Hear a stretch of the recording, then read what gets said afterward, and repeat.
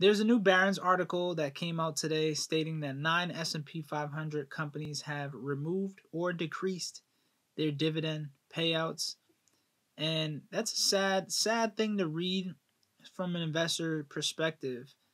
I think that the dividend can be very important to many investors, but it may not be that important to others.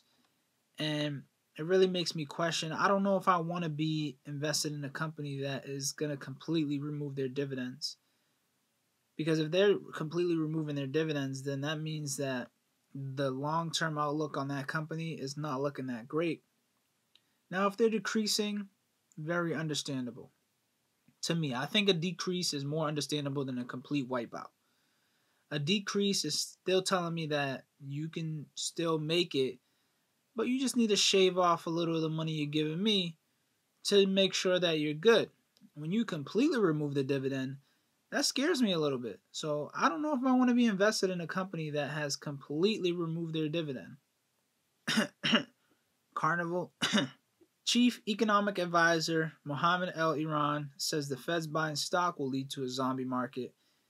And I kind of understand what he's saying and it makes sense, but at the same time, I think that if the Feds aren't involved here, then a lot of people lose in this country. A lot of 401ks, a lot of pensions. You know, they're all gambled, and it can affect you one way or another. There has to be someone in your family that is invested in a 401k or invested into a pension. So it's just too much for the American economy to lose at this moment. So I feel like they have to be there. It makes sense for them to be there.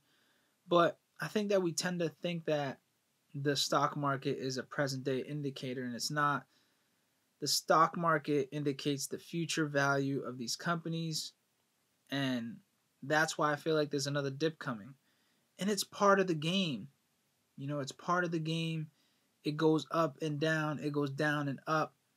And we have to understand that and be okay with that and not be nervous and be ready to sell as soon as we start seeing, stuff goes down. Because then we'll look at it later and be like, wow, like that has gone up tremendously. And,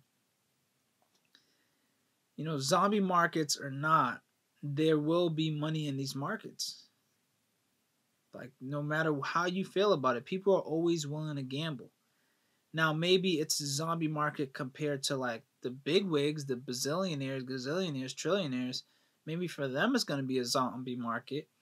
But for the average person like me and you, I think it's still going to be a chance to gamble and win some money. You just have to be strategic. You have to do your research, and you have to really put your time in to understand what's going on.